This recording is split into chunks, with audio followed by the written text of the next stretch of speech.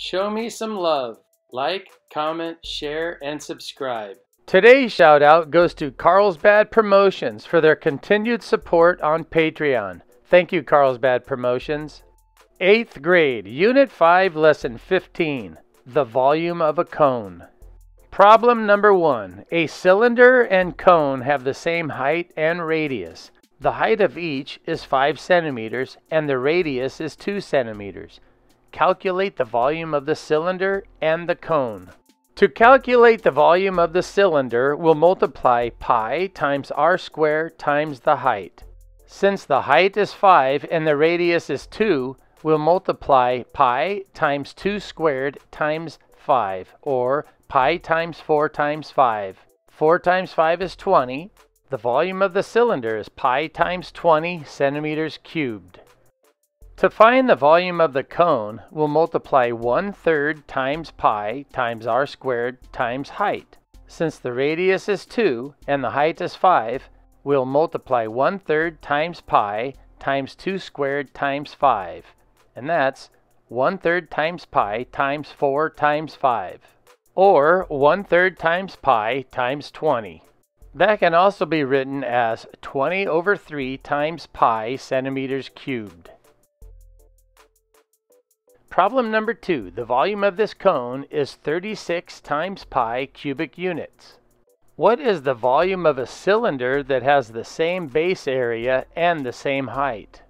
The formula for finding the volume of a cylinder is pi times r squared times height, and the formula for finding the volume of a cone is 1/3 times pi r squared times height.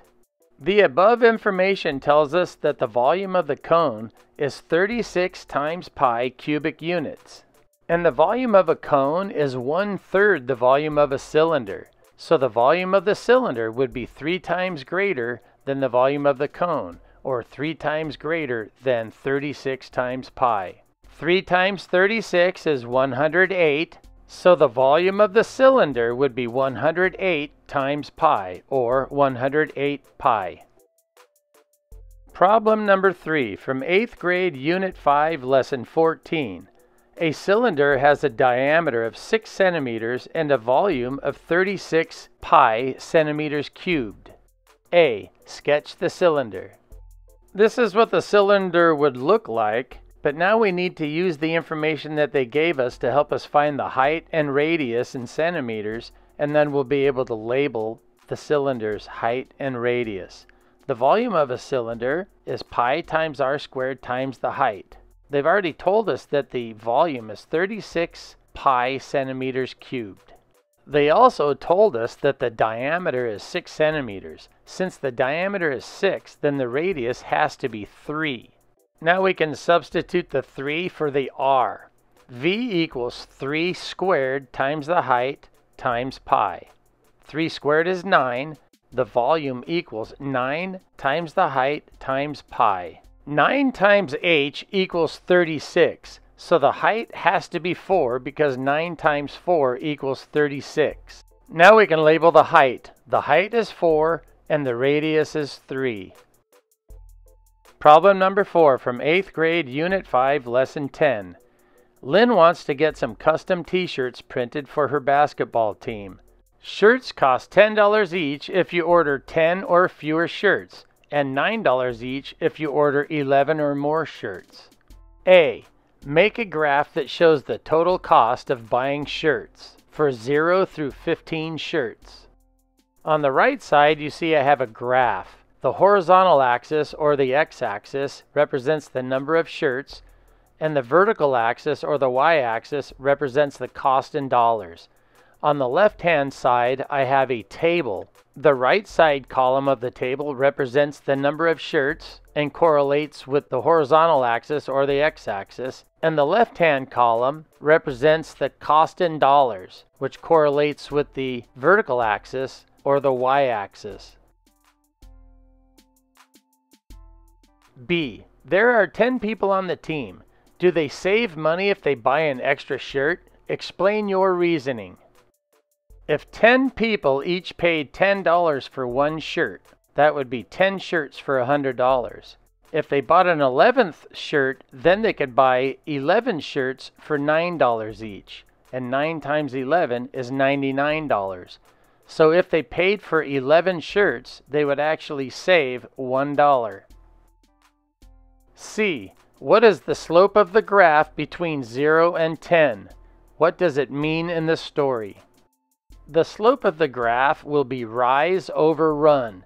And from 0 to 10, the rise is 100 and the run is 10. That's a slope of 100 divided by 10, or 10. So the slope is 10. That means it costs $10 to buy one t-shirt. D. What is the slope of the graph between 11 and 15? What does it mean in the story? The rise is 99 and the run is 11. That's 99 divided by 11, or 9. The slope in this section of the graph is 9. That means that it costs $9 to buy one t-shirt. Problem number 5. From 8th grade, Unit 5, Lesson 6. In the following graphs, the horizontal axis represents time, and the vertical axis represents distance from school. Write a possible story for each graph. For the graph on the left, the story could be that the student was at school, then started walking home, took a break for a while, and then continued walking home from school. For the next graph, the student started at school, walked all the way home, stayed at home for a while, and then walked back to school. For the third graph, the student started at home and then walked to school. Thanks again to Carlsbad Promotions for their continued support on Patreon. Help me disrupt YouTube's algorithm by liking this video, commenting on this video, sharing this video, and subscribing to my channel. Thanks. I appreciate it.